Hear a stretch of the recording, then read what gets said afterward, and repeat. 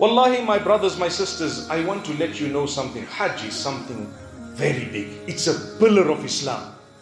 It is something we should really be looking forward to. Make dua, oh Allah, take me for Hajj. Even if you don't have the means. Because if Allah accepts that dua, He first has to give you the means. You follow what I'm saying?